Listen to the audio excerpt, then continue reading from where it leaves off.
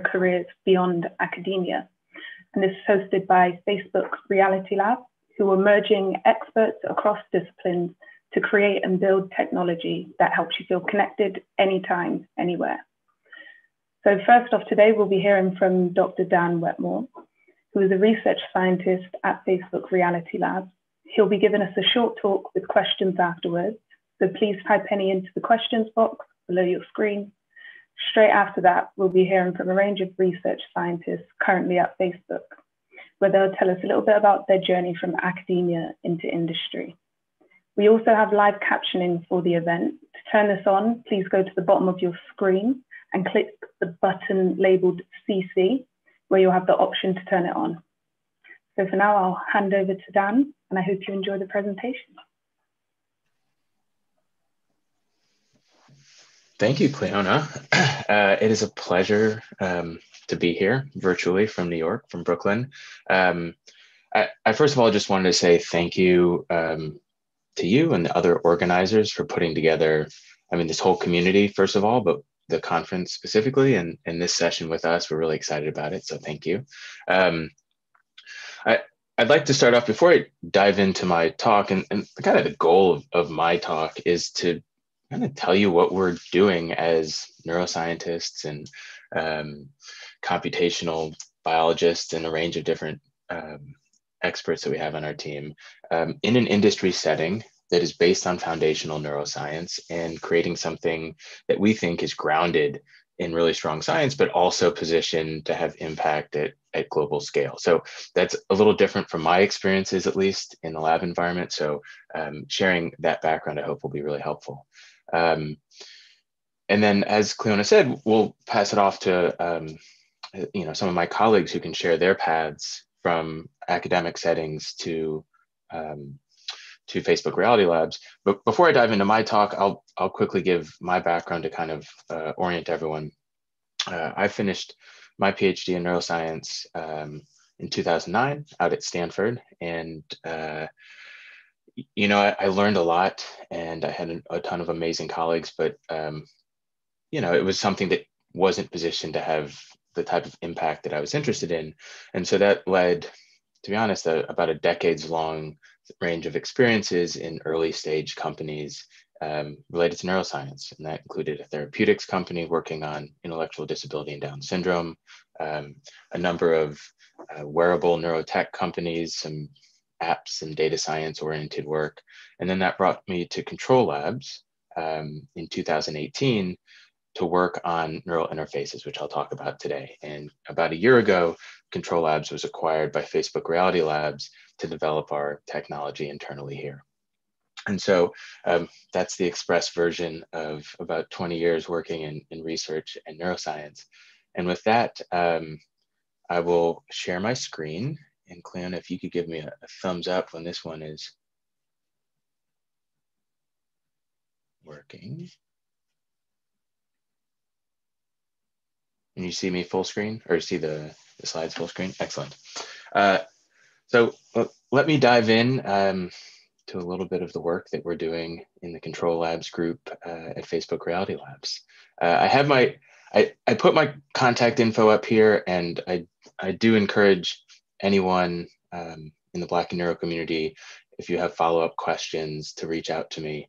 I'm more than happy to help. So today, 4 main topics, kind of the Control Labs vision, how the genesis of an idea led to a lot of neuroscience, hardware, and software engineering work that brought us to today. I'll talk about some of the foundational progress we made over those several years, show some cutting edge latest demo videos and recent work from within the context of Facebook Reality Labs, and finish with some kind of hot off the presses recent highlights of work that is very much still in progress. So let's dive in. Control Labs was founded out of Columbia Neuroscience in 2015, basically based on a pretty simple premise. The idea being that as humans interacting with technology, we tend to have extremely high bandwidth for input. There are screens and speakers that surround us, and we have really quite remarkable capacity to manage high bandwidth inputs in that way. But historically, particularly in these last years where so much of our interaction with technology is here or even here, it's quite limiting. And those are like really prime context for understanding how our output can be quite limited. And so this led to a kind of an idea of a different framework that was positioned to expand the bandwidth of human output. The idea was really framed in an understanding of the basis of how we interact with our environment through our motor system. So here you're looking at a snippet of electromyography signals, EMG signals, that are driven by spinal motor neurons under control, of course, of brain circuits that drive descending motor pathways. These activate your muscles, and through your musculoskeletal system, they lead to movements and outputs that can be detected from different transducers, a microphone that can detect the output of your voice from the musculature there, as well as the keyboards and the touch screens that we're so used to today. Now, usually that is like a quite indirect way to interact with a computer. And the simple idea that was the foundation for Control Labs was, let's go directly from the neural signals, the EMG signals, to machine control. Can that lead to higher bandwidth and more natural ways of interacting with technology? Now, of course, this is all within the context of, the way that I'm sure this is a neuroscience audience. Many of you have seen a slide that either this slide or something like it. Neuroscientists often think about the temporal and spatial scale of the signals that we're working with and the technologies that are amenable to resolution in this way. Now, one of the nice things about EMG, we tend to capture activity that is on the time scale of a motor unit action potential, tens of milliseconds, really up to seconds and longer. And the spatial scale that we're looking at, well, what's interesting is if we're programming a single motor unit, we're in a position to really be at we're looking at the activity driven by a single neuron. So our effective spatial scale in that sense can be quite fine. Although for the most part, we tend to think about how these signals are generated, in our case, in the 14 or in some cases 15 muscles of the forearm. Now, of course, our focus here is on the peripheral nervous system, and that is to distinguish neural interfaces that directly interact with signals in the brain or with autonomic nervous system pathways. We're focused on the peripheral nervous system and particularly on the motor neuron and the motor unit, right?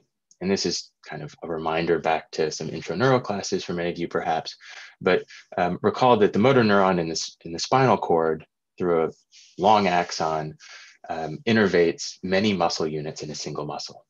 And together they comprise a motor unit. And that's really the foundational anatomical composition of all the signals that we work with. Now we're focused on non-invasive electrical recordings of muscle activity. And these have been relatively well characterized for many decades. Although to be honest, we're still learning new things, either internally or together with our collaborators about how these signals propagate. So generally the innervation zone, right, is subcutaneous, and the muscle fibers act as an amplifier for the motor neuron signal. And this is what we can really take advantage of. These signals are relatively high amplitude, they propagate in known ways, and they create fields that can be detected on the surface, either in a monopolar or differential framework. Now, these are the waveforms that comprise the signals that we work with. Now, of course, contextually, when Control Labs was founded, that the simple question is, where do you want to put an array of electrodes to record EMG? What would be most impactful? And there's a couple good reasons to work with muscles that control the hands, fingers, and wrist. First of all, we have incredible dexterity as humans of this part of our body. This is in part driven by the amount of cortical area dedicated to control of this part of our body, but also to the anatomy of our forearm. And so if you look at one of these classic anatomical drawings here, you can see that even relatively simple movements of even just my wrist will activate more than one of these muscles and do so in a really fine spatial and temporal pattern. And so you can actually see here in my arm, one of our latest prototypes. This is a radial array that's detecting the activity of those muscles, in this case at the wrist. So that's the quick kind of framing background. Where did we get to over these last 5 years?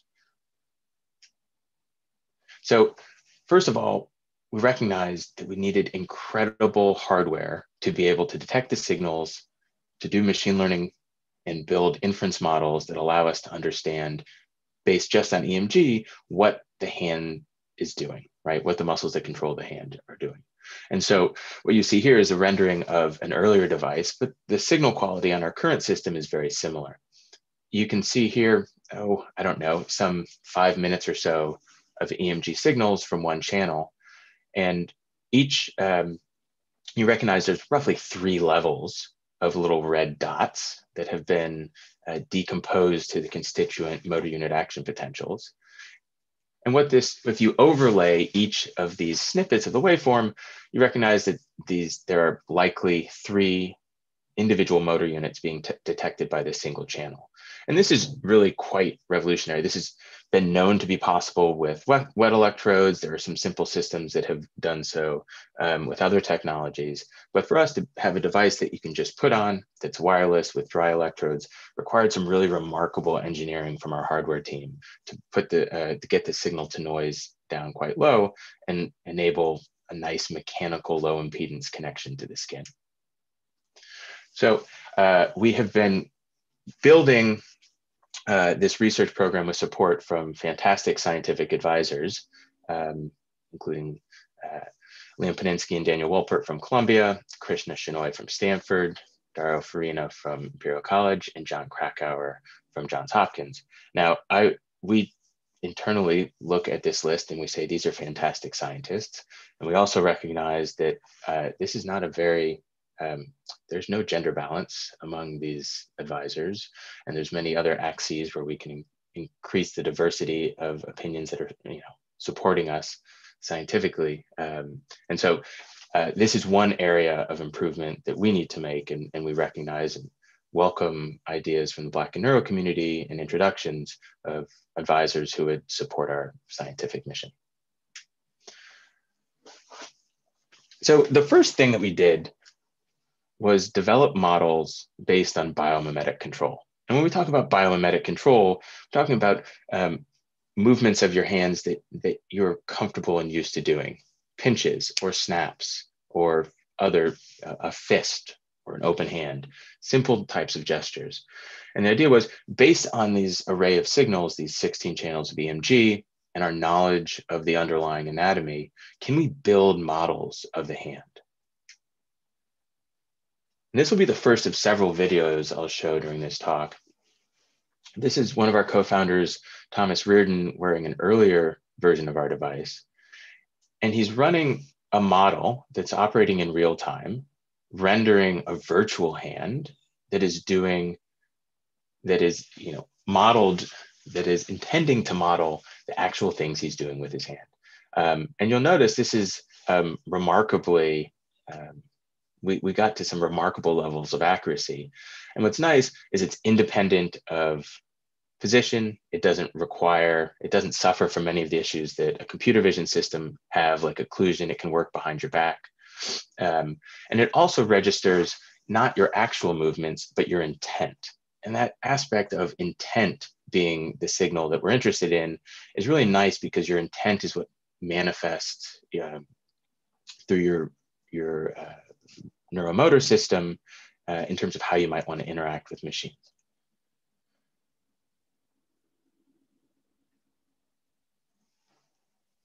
In this video, we're showing another advantage of EMG relative to, for example, a computer vision system, that we can detect the force with which you're making a particular gesture. And by detecting that force, we've given you a whole additional degree of freedom, right? You could change the volume according to the force of a particular gesture, for example. And so many of these biomimetic gesture-based models were the basis of our early work.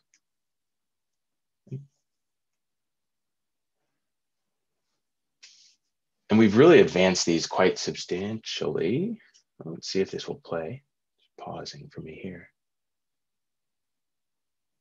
Uh-oh. If it's choppy for me, I know it's choppy for you. Let's try this again. So here you're seeing one of my colleagues wearing the latest version of our hardware and running a set of models that detect pinches, squeezes, rolls of his wrist, different ways of flicking his fingers, and does it irrespective of pose, can do it behind his back, and does it with really minimal latency, which are some of the features you'd really like out of a system. More importantly, these are all very comfortable, subtle forms of movement, something that you could do with your hand at your side, you know, in a future post-COVID era, perhaps in a crowded subway. And so what you're seeing here is really based on many years of signal processing advancements internally for pre-processing the EMG signals across these various channels, as well as some incredible modeling work by the dozens of scientists on our team, plus support from an incredible software, hardware, and interaction teams internally.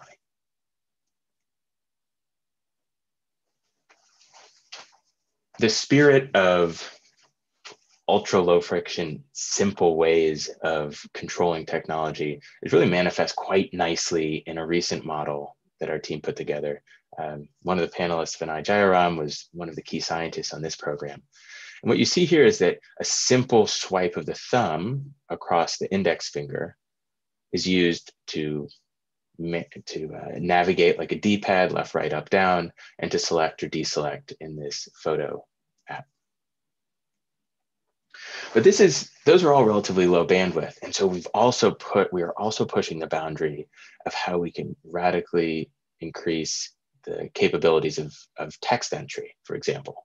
So here you're looking at a video and of one of my colleagues wearing two bands, right? And what we've done is we've trained a highly personalized model based on QWERTY typing data that allows typing without an actual keyboard. So the typing itself is happening right on the table, but with a QWERTY arrangement, we can detect those, and using a natural language model to correct any mistakes, just like you might have in a Gmail interface, we're able to create a level of text output that matches some of our best models begin to approach some of our fastest typers internally, which is a remarkable proof of concept and something that we're going to continue to invest in and improve on over the next years. So what you saw so far is about where we were a year ago when we were acquired by Facebook Reality Labs. And so I want to take this transition point to talk a little bit about this fantastic set of technologists, of engineers, of scientists, of creative minds who are developing the technologies of the future across a range of different domains, right? And all of these technology development efforts are integrated in the sense of our goal is to build technologies that support future virtual reality and augmented reality systems. Now, many of you may be familiar with current virtual reality systems from Facebook, the Oculus headsets, including a new one that was recently released. We've been very public about the investment in a range of these different technologies that allow future augmented reality. And this includes spatial audio,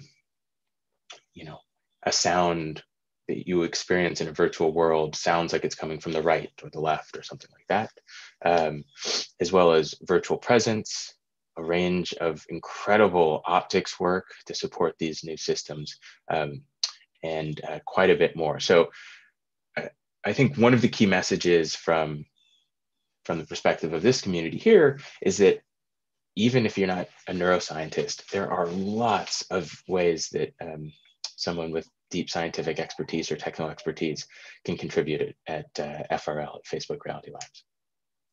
So I'm going to show this next few videos where we're beginning to explore what is it like to use some of our models in a virtual environment. And here my colleague Nathan is running that virtual hand model that you saw earlier.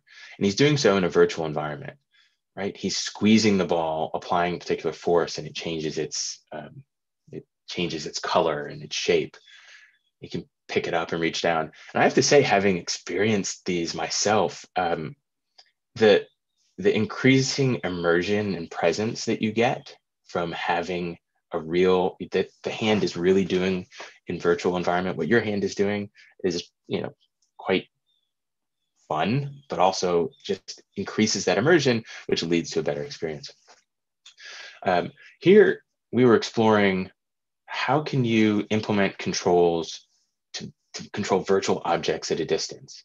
And here my colleague Stephen is grabbing a virtual object with one pose and gesture, using different pinches and hand movements to spin the object along different axes.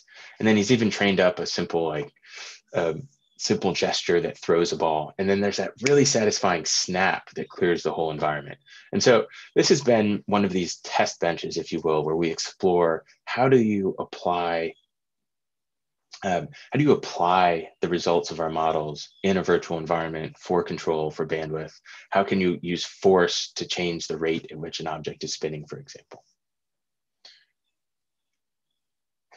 Here's another recent example, kind of showing an idea for how a simple, very low force set of gestures can be used to navigate and select in a virtual environment.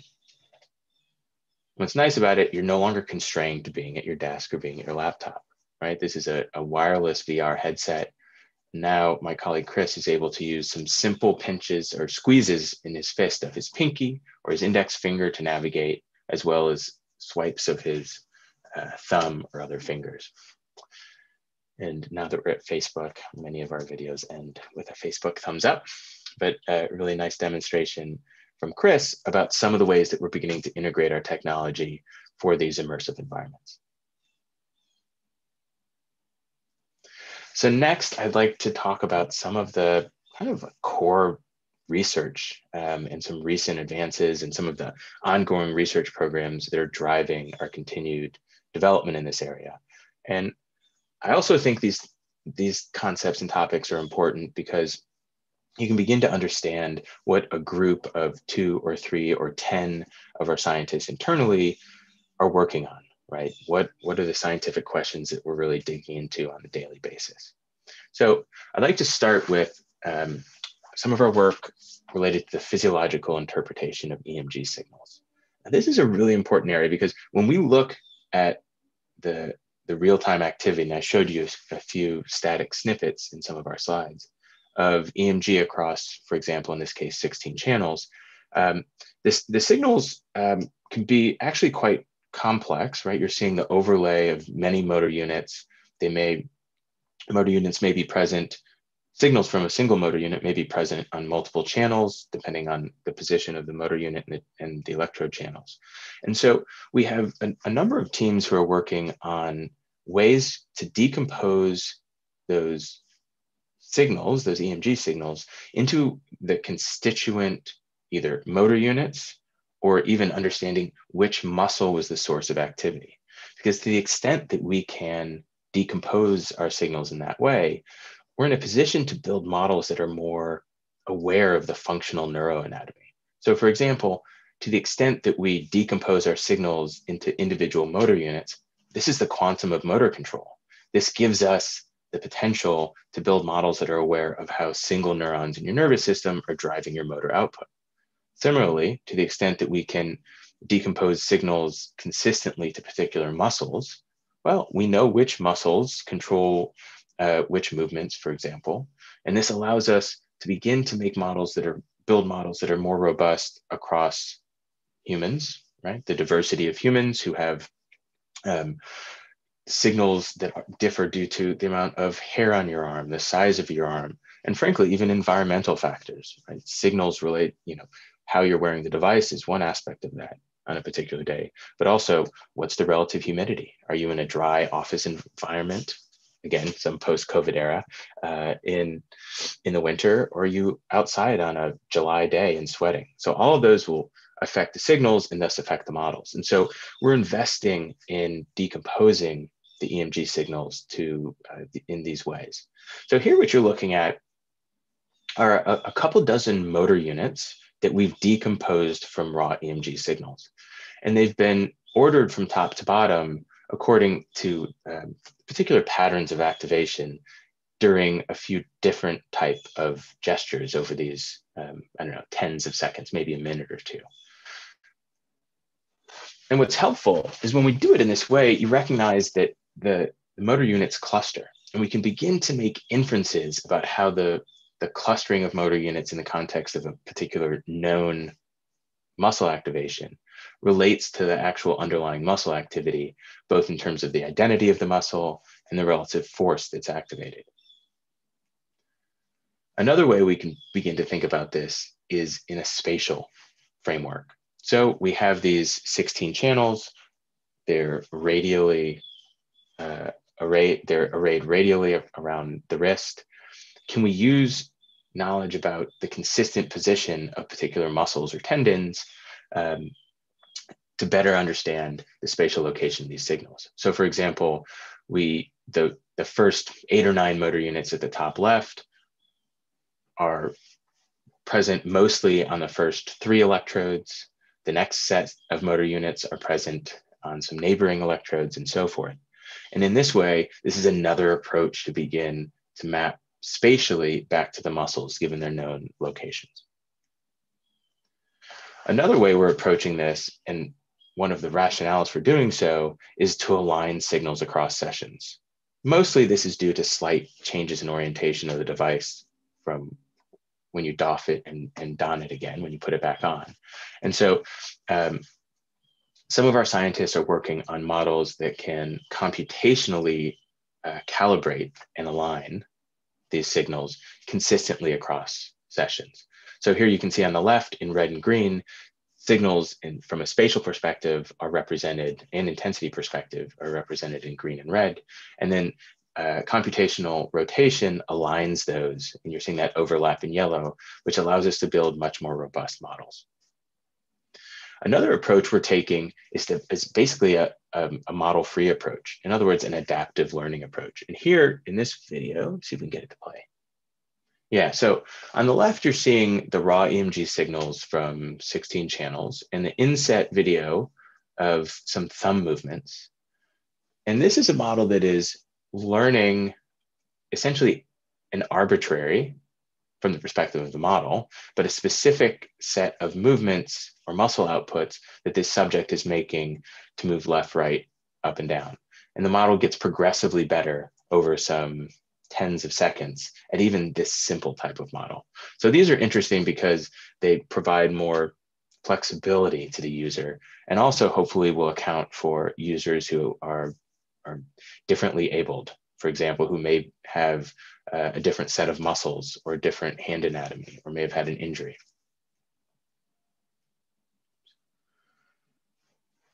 Now, one of the really exciting areas that we're working on is how can we bring control down to that quantum of a single motor unit? And there's a couple key frameworks that have been known for a long time about single motor units. So one canonical framework is motor recruitment. So this idea is that as force increases at across a particular joint due to activation of a particular muscle, that motor units are recruited in a stereotyped way. And what this means is that for a particular recruitment threshold, the force of the motor unit is generally has been, in many muscles, sort of in the textbook, that the recruitment threshold correlates to the twitch force of that particular muscle fiber. And, textbooks capture the zeitgeist at a particular moment in time across the community of scientists. And the textbook that perhaps many of us have learned from or read, for me, a little longer time ago, it was an earlier version than the 2012 version, but it had a similar content here. The size principle has two important consequences for the control of movement by the nervous system. First, the sequence of motor neuron recruitment is determined by spinal mechanisms and not by higher regions of the nervous system. This means that the brain cannot selectively activate specific motor units. Well, turns out that this is not exactly true, and it's been known that it's possible to activate single motor units for decades. The problem is, when you activate a single motor unit, it's imperceptible. In other words, I can't tell through somatosensory or proprioceptive feedback that I have activated a single motor unit, and thus without any feedback, I can't learn to do so. So back in the 60s, scientists began using auditory or visual feedback to allow subjects to control single motor units with a minimally invasive preparation. And this is an example of some of the motor units that they detected, and they were able to reliably activate them, in particular, being able to volitionally activate a single spike, a doublet, a triplet, and so forth.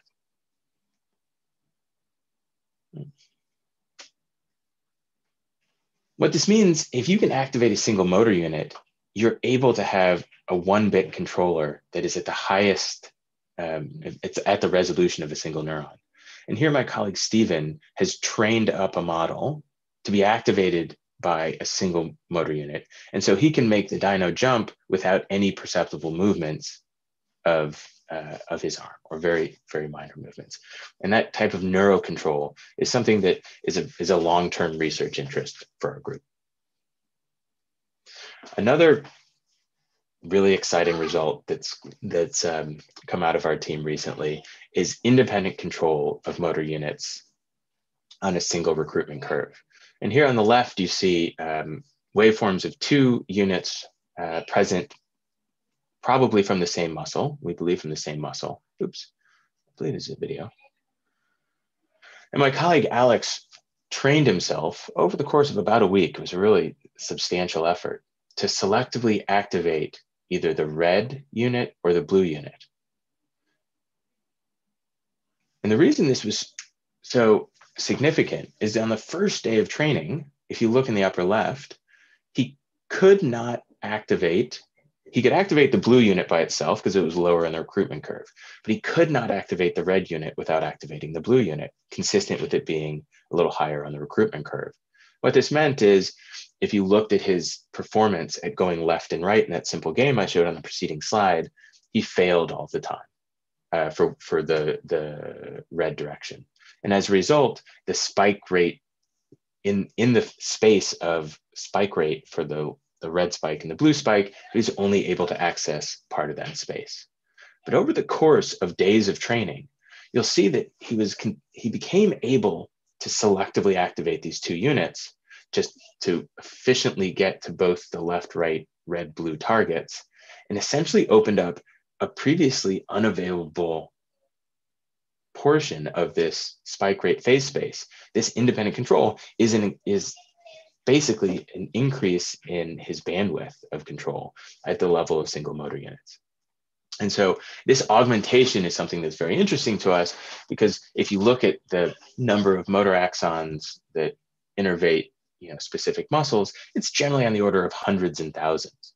Now, this is a long-term research program, and there's lots of unknowns. We're really at the edge of the science here.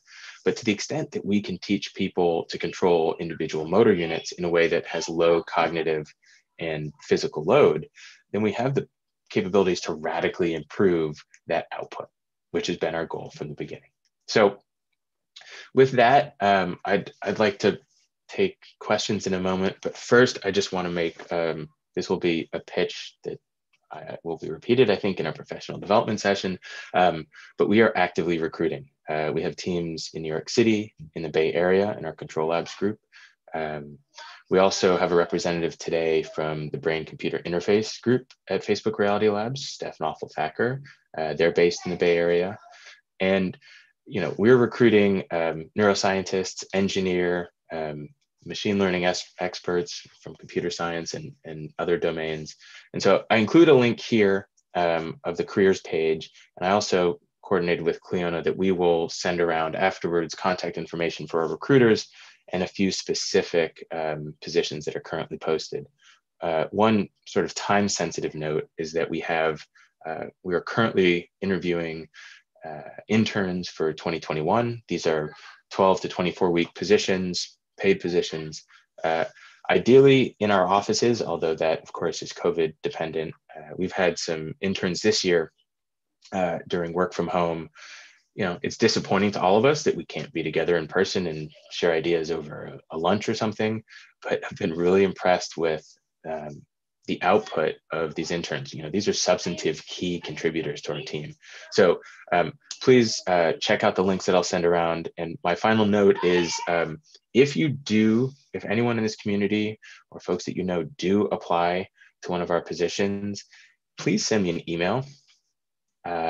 Sometimes Facebook is a big company, and applications sometimes I don't even understand exactly how it all works, but sometimes they don't get routed in the right way. So I want to make sure that I get a heads up from anyone who applies. So please do. And with that, I would love to take any questions. Thank you. Brilliant. Thank you so much, Dan, for that talk. It was really interesting. To kickstart off the questions, I suppose, you did mention that you're recruiting from a range of different fields into the positions. I suppose a lot of people who are watching might be wondering how their research within science might be applicable within an industry role such as Facebook. Are there any base kind of foundation skills that you might be looking for in application? Yeah, so our work is particularly, we are mostly a computational neuroscience group, and that means we have folks coming from, computational and data intensive fields that have some biology background generally, although people who are just experts in deep learning and machine learning are certainly key contributors to our team. We have members of our team who have more expertise in physiology, in signal processing, in motor control and motor learning. Being able to teach subjects new skills, new ways of new patterns of motor activation is one of the key ways that we can create nice control schemes. We also recruit in HCI, human computer interface design, which is just a really important area, a little less neuroscience heavy. Now, and of course, we have engineering roles, hardware, software, research engineering support. Now, my expectation is there are some members of the Black neuro community who are world experts in, I don't know, molecular biology, or, something that, that is more of a wet bench activity that is just not the focus of our work. So I think kind of my recommendation for folks like that is that, we might not be the right group, but there are so many companies out there looking for skilled scientists in those types of roles. Mm-hmm. Brilliant, thank you. So we have another question. Are these positions offered towards undergraduate students as well? And if not, are there any related opportunities for undergraduates that you would know of? Yeah, so our internships are largely focused on individuals who are, during a PhD, or who will take some months off to come work with us. We have historically had some undergrad interns, although there are some restrictions from us doing so within Facebook. But to be honest, we are, we want the best people, right? And if an intern is if an undergrad is a fantastic candidate, I'd like to get to know them, and maybe they're a great fit for us, regardless of, how many years they've had in school. I'd also like to generally add that, being able to engage with the Black and neuro community is something that's really important to us for a number of reasons. Part of which is we're trying to build technology that's at global scale, and that means having individuals contributing who come from a range of different backgrounds. And that's how we create technology that hopefully will be more inclusive and effective for everyone. And, you know, across the age spectrum is part of that, right? And I look at technology in a very different way from someone who's an undergrad. And so that axis is also an interesting one that's important to us. In terms of undergrad internship opportunities, I'm happy to tackle that offline, or, you know, maybe kind of revisit that with a larger group panel discussion. But I think it really depends on the domain expertise of the person asking the question. And, you know, my general suggestion is if you're the best at, you know, I don't know, you know, gut-brain axis neurobiology, well, I can recommend a couple companies who work in that area, and they're always looking for talented folks to contribute, and internships from that domain would be a good fit. But it's really about finding that right niche. Mm-hmm. Brilliant, thank you so much. So I think we'll hop over to the panelists. Oh, we've got one more. Okay, we'll answer this one quickly, and then we'll move over to the rest of the panel. Are there any machine learning models in development that can integrate with vehicle autonomy-based software that Facebook Reality Labs is currently working on? I am not aware of programs that are working on integration with autonomous vehicles. There may be, I don't know. We're certainly, the work that we're doing, we're working at more foundational basis of control. I know it's an area of great general interest, but not something that I'm aware that we're focused on right now. Brilliant, thank you. So yeah, we'll switch over to the other panelists that are with us here today. I'm also going to drop a link into the chat. It's a Google document form, as later on we'll be kind of teaming up with Facebook Reality Labs for a mentorship program. So if that's something that you think you'd be interested in, then please fill out your details in that form there. Great. So if I could ask the rest of the panelists to come on video. Great.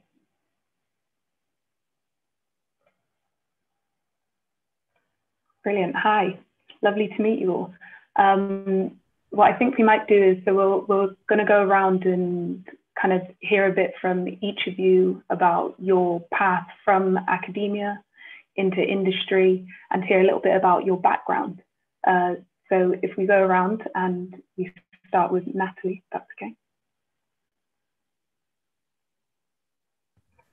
Yes. Hi. Can you hear me? You should. Perfect. Yeah. Hi, very nice to meet you, Cleona, and thank you for inviting us here and all the Black in Your community. My name is Nathalie Guiraud, and I'm binational. I'm from France and Greece. And so my academia path started in Greece, where I studied computer science. Those were my undergrad studies. And in Greece, they last 4 years. So, and the undergrad studies end up with a thesis, a small one.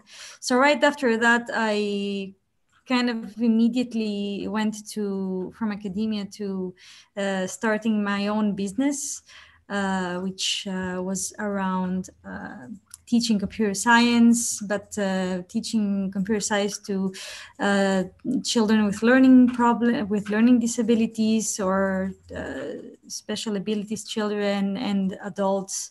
And it was great, and it lasted 2 years until the economy shut everything down. At which point I decided to continue my academic career a little longer. So I did a master's in Greece, and the master's was centered around the technologies and biotechnology in particular. I studied ECG rates, so cardiac rhythms, and sleep cycles, and then decided to continue learning a little bit more about neuroscience. So I went to France and finished another master's there. And that's when I started a PhD in BCI. I was immediately captivated by the field of brain-computer interfaces. And so, yeah, my career path is not exactly traditional neuroscientist path since I started from computer science, but I spent a decent amount of time studying neuroscience-related applications. And during my PhD, I worked a lot with as I said, brain-computer interfaces, trying to study how to make them generalizable to wide public and to make them not just work for a single person. And towards the end of my PhD, I was approached by a colleague from Control Labs who introduced me to this amazing company who was doing this groundbreaking research around EMG. And that seemed really interesting to me, and interviewed and fortunately got the position, and I've been working there ever since around those similar subjects as my PhD. So making the technology accessible to a wide array of people. I'm also working a bit around feedback, and yeah, this is me pretty much. Excellent, thank you so much. So just to reiterate to anyone watching, if you have any questions for any of the panelists, please just drop them in the Q&A below. Great, we'll go to Claire next. Hi, thanks to all the organizers and thanks for having us. So I guess unlike Natalie, my background is in molecular and cellular biology. Back in my day, they didn't have undergraduate programs in neuroscience, but so I finished my undergraduate degree at the University of Rennes in Brittany, France. I'm American, but I went to school abroad. And there I studied molecular biology and cellular biology with a focus on genetics. After that, I did my master's at the same university in ethology and animal cellular biology. And that sparked my interest in behavior. And it motivated me to pursue neuroscience for grad school. At the time, I did an internship during my second year of master's at Rockefeller University on the Upper East Side, where I focused on female mouse sexual receptivity, which is, a far distance away from what I do now. But after starting grad school at Columbia, I fell in love with motor control and realized that by looking at the output of our motor system, we can get that much closer to the underpinnings of that behavior than we could say when examining sensory behavior. Through my PhD at Columbia, I got to know some of the folks who now work at Control Labs, and I was very interested in working in brain-computer interfaces, and I thought that this was a way to do that allowed our technology to reach a wide swath of people, since it would be non-invasive. And so that's what got me very excited about Control Labs in particular. Oh, right, that's pretty much how I got to Control Labs, is through that interest in BCI technology. So. Brilliant, thank you. And Carlos? Yeah, hi, my name is Carlos. I've been at Control Labs for about 2 years now, working on algorithm development for our EMG technology. I did my undergrad in applied math at Columbia, and really quickly got interested in kind of computational biophysics there, and pursued a PhD in it at Stanford, where I worked on the Folding at Home project. And really there, I kind of started shifting gears and getting more interested in representation learning for time series. And when I was going on my job search, I kind of got disillusioned with academic positions, and started looking more into kind of like small burgeoning startups, which is basically how I found Control Labs, and was fortunate enough to get the job and kind of have a nice mapping from that world of biomolecular dynamics into machine learning for high dimensional time series in neuroscience, which has been quite satisfying. Great, thank you. Vinny? Hi, my name is Vinay. And thanks to everyone, of course, for inviting us here. So I did my undergrad in neurobiology and computer science minor at Harvard. So I was more on the biological side to start. I took a year off after that, and then I went over to Germany, the University of Tübingen to do my PhD in non-invasive brain-computer interfaces. I was working actually very similar to Natalie, I think, on how well we could generalize these across days. And so I was definitely interested from maybe not the start, but like for a while now in how we can make sure these things are robust and usable for people across time and not just in single sessions. Over the course of my PhD, I also managed to do an internship at a prosthetics company called Ottobock that lives in Germany. And I think that was where I realized that I was particularly interested in this problem of EMG-based control and how we can actually make things that are not just kind of usable in the technical sense, but usable at broadly speaking and across, and in naturalistic contexts, as we say. And so when I was finishing up my PhD, I was looking around in academic positions and also thinking a little bit about industry. And one thing that concerned me about academic positions was just that it's very hard to get the type of expertise you need to solve these problems in an academic lab. Because if you want to make a BCI, you need to simultaneously solve a hardware, a software, and an interactions problem. Because people need to have reliable hardware, the software needs to work all the time, and people need to understand what they're doing, and someone has to explain this to them reliably, which can take up a lot of time in these kinds of experiments in the lab.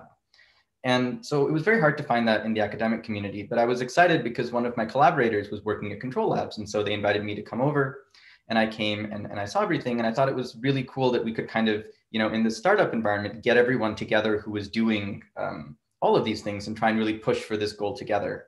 And that was kind of what really brought me to Control Labs and what I was very excited to join it for. Great, thank you. And we'll go to Steph next. Good morning from California. I'm Stephanie Knopfler-Thacker. I'm a technical program manager on the brain-computer interface team. We're based in Menlo Park. And it's interesting to hear everyone's diversity of educational background. All of my degrees were in biomedical engineering.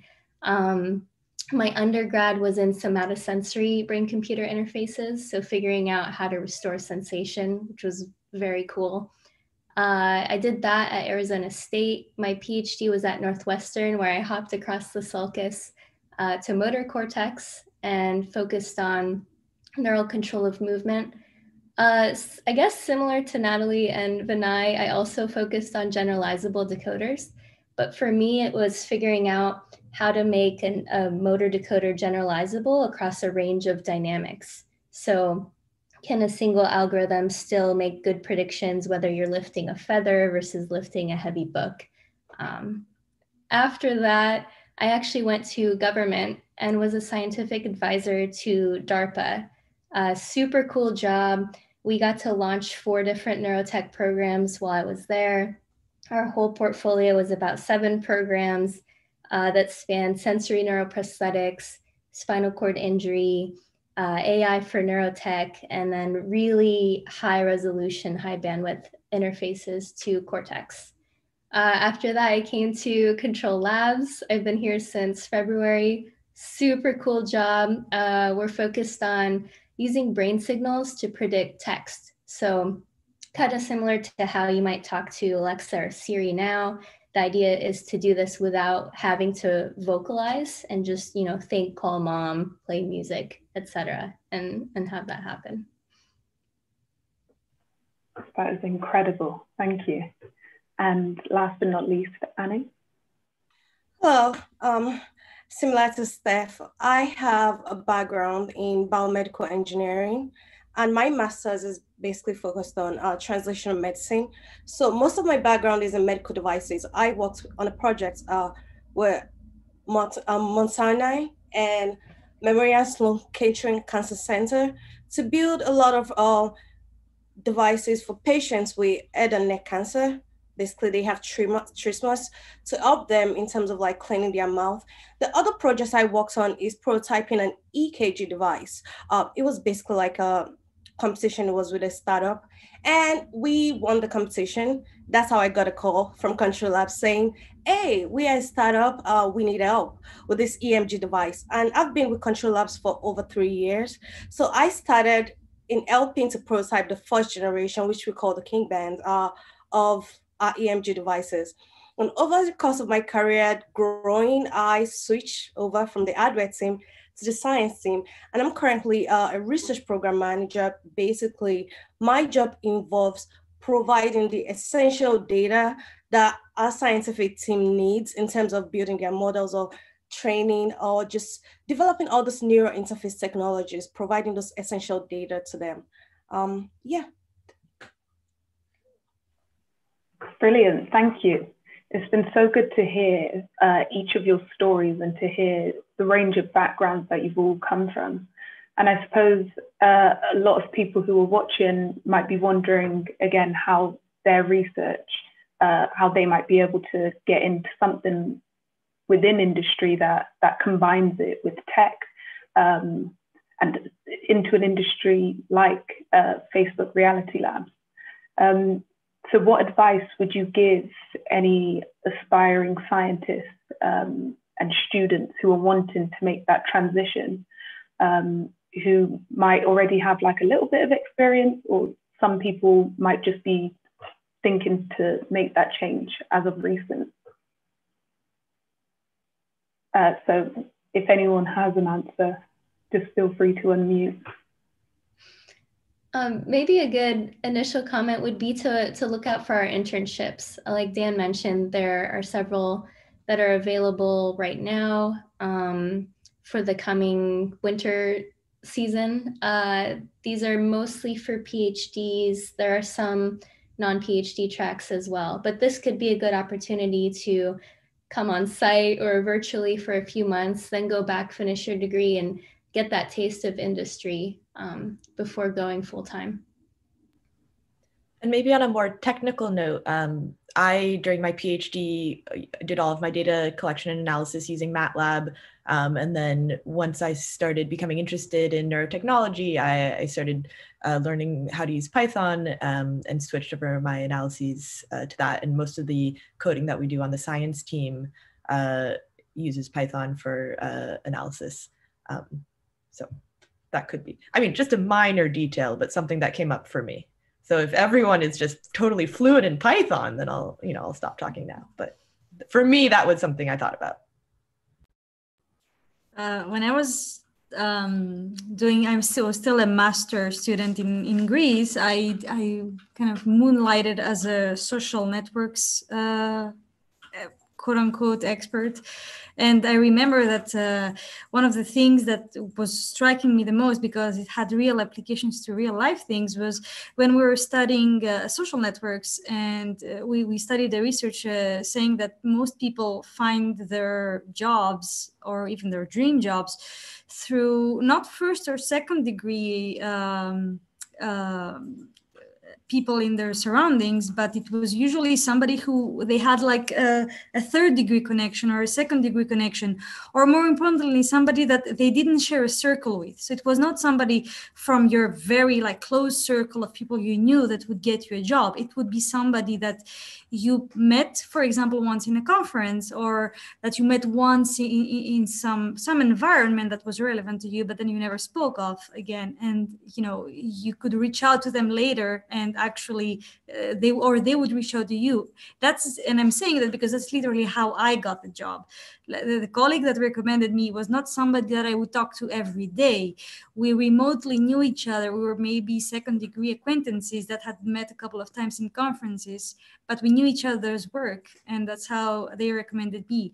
The point of this is to say network as much as you can. Find your preferred means of networking, because not everybody is equally social. I'm not, for sure. So I'm more like, I like to email and text more than I like to talk, but that's fine. Find your preferred mean and network as much as you can. And just to get out there, put yourself in the radar of people. I think that's a great way of getting opportunities. Yes. Aside from the technical aspects of being, the neuroscientist, of course, we have a neuroscientist, we need more. There is other aspects of project management. So if in a case that you're just looking into and you think you have a project management skills, we have lots of teams. We need people to help those teams, different teams, achieve their goals, to just help them. There's a set time date, there's a goal. We need the project managers to help them reach that goal. If you feel like, okay, this is something you love, that's something you can also look into. I like that comment. Just to add on to it, I guess there are some skills that you get in graduate school that may not be obviously translatable. Like all of my graduate research was with animals. So I'm very good at training animals, but I'm probably never going to do that again. But what I think I learned from that experience is like patience, various aspects of management. So I would say don't underestimate those softer skills in addition to the technical ones. Learning how to read a figure. It doesn't matter if you were a bench scientist who pipetted. You may never pipette again, but if you can read a figure really well and understand what goes into a good figure, those are very valuable skill sets to bring into industry.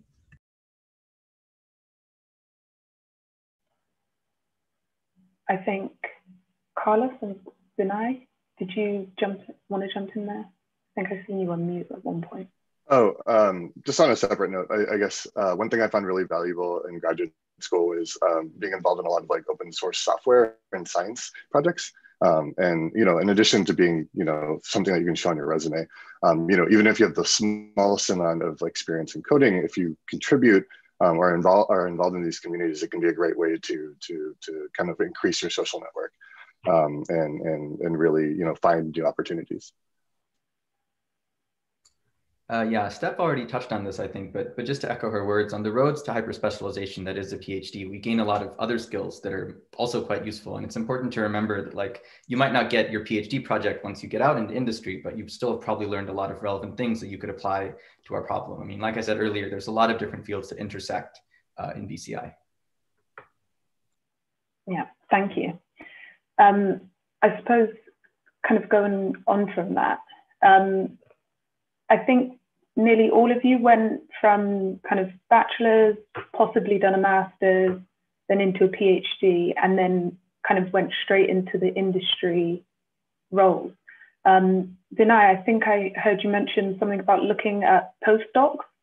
I just want to know whether any of you considered potentially staying within academia and what helped you make that choice to go into industry versus academia. I can start, I suppose. Yeah, I was looking at some postdocs. Actually, I was looking at some in Imperial College, for that matter, where Dario Farina is now. And really the decision for me just came down to the support that the lab had, like I was talking about a little bit earlier. It's just hard to find, in a postdoc, you'd be either using someone else's setup that's incredibly bespoke or building your own, which would just take you a year, 2 years. And that's just a lot of time and effort, and you're not sure if it's going to really be used once you're gone. And so one thing that just like really made me think about industry was the fact that people were worried about your work being usable, and kind of like collaboration was very exciting and important to me. And just seeing how closely everyone worked was another one of the big reasons that I made the decision to go for control labs over trying to find a postdoc.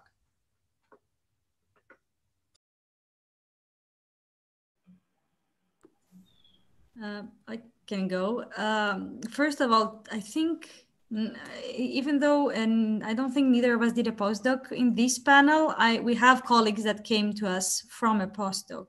So I just want to make that clear. It's not like you can go do a postdoc, maybe even 2, and then switch to industry. There's no problem with that at all. I guess that you just gather the people here that immediately switched to industry for one reason or another. And for me, it was, I cannot really motivate it more than just say academia wasn't for me, and I cannot really explain it because it was just a personal thing. I didn't feel at home in academia. I was really much more enthusiastic about working in industry. And the reason why I don't want to dig into many details is because it might be more psychological than actual truth. But to me, like, it always felt like industry is more focused on actually getting things out there, and academia being more focused on long-term research, which was not a huge motivator for me. But again, don't take my word for it because it might just be in my head. I just made the choice. It was pretty clear. Doesn't mean that it always has to be.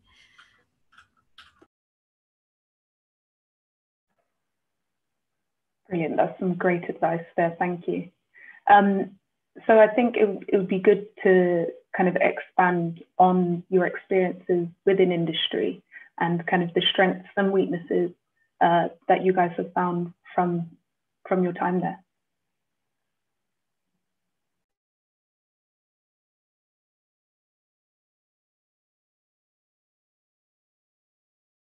Okay, I can start, because one of the weaknesses, it's not exactly a weakness, like it can be seen as a weakness or a strength. I don't see it as a strength too much, because the industry with respect to academia is much faster paced.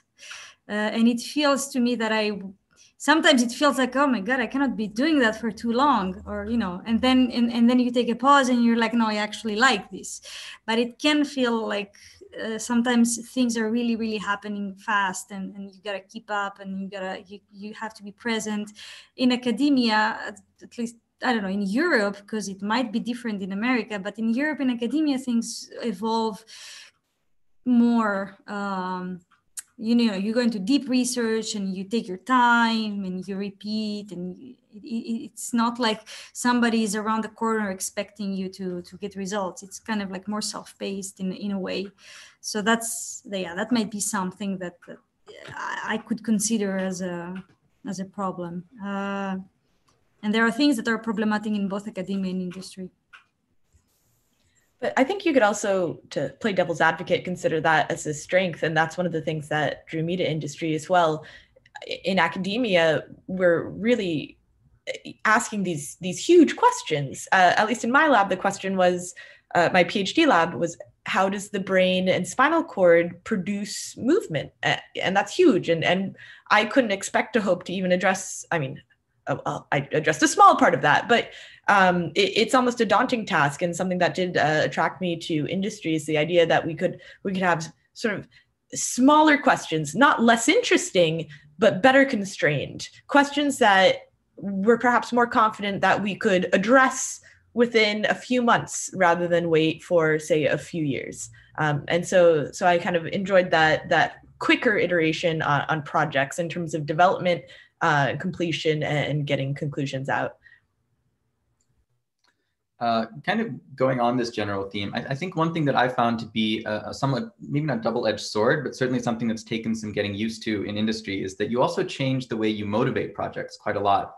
Partially just because of you know, how fast everything goes, but partially also because even if you're, at least, so when I was thinking when I was in my PhD that I was in a somewhat applied lab, because the goal was to make a specific thing useful for people.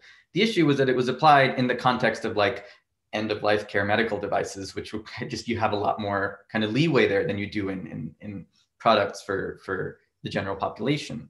And so one thing that certainly has been some work to get used to has been being able to motivate projects from by defining them in accordance with very specific needs for a specific thing that we want, as opposed to this more general, we don't know this thing about our system. Wouldn't it be so nice to know that? Let's spend 6 months on it now, which is something that I could do much more back when I was doing my PhD.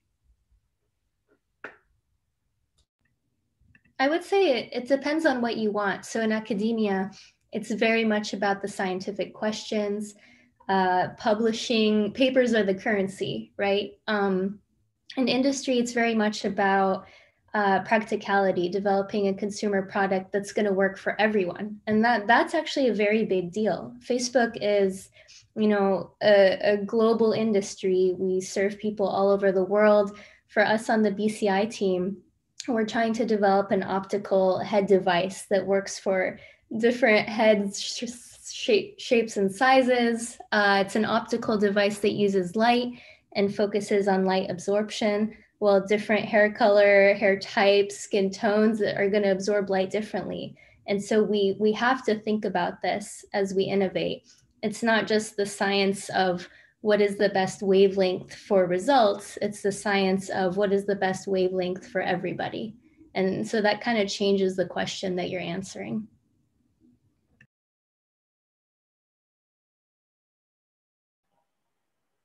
Great, thank you.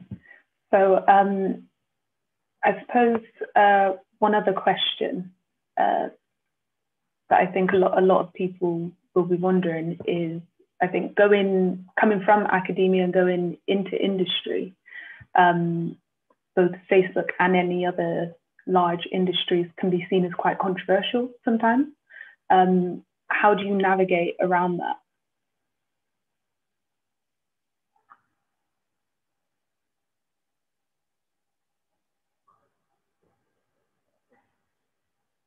you need a few seconds to think about that one.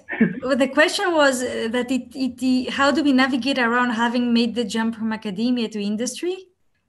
So I think some individuals will see like Facebook and other large corporations as quite like controversial companies. And sometimes it can be, they might feel that they're kind of tackling and arguing with themselves about whether they'd like to choose to join or to not. What are your thoughts around this? Was it ever a problem for any of you guys, or and how did you get around that? Yeah, okay, my mic is already open, so I can answer that. Yeah, of course, it was when we came from a startup, so. Going from a small startup that's kind of like more dreamy to a big corporation like Facebook took a bit of digesting, and it was, to say the least, strange, and it took some getting used to. But then I have to say that there's a lot of concern and talk around ethics, around how the products that we create are going to be used. For example, Steph and Carlos are part of an ethics committee. And there is, when you learn about these actions taking place within the company, it definitely makes you see it from a different angle and saying, okay, at least I can have a say now. It's not something that's going to happen despite me or besides me, or something that I'm not even going to have a say in, even though I work on a similar thing somewhere else. So I was able to kind of turn around the feeling of being swallowed by a big company into, okay, now I can actually change something within the company. And it's not as far-fetched of a dream. I mean, in the end, companies are composed of people, and it's the people that make a difference. And the more we are that have good ethical questions and concern, the better. I really love it here. It's exciting to be part of a big company that's so visible, because neurotech can be contentious. You know, we have to figure out what to do with this very sensitive neural data. The company's been very good about incorporating responsible innovation into every stage of product development. We have responsible innovation principles that we follow.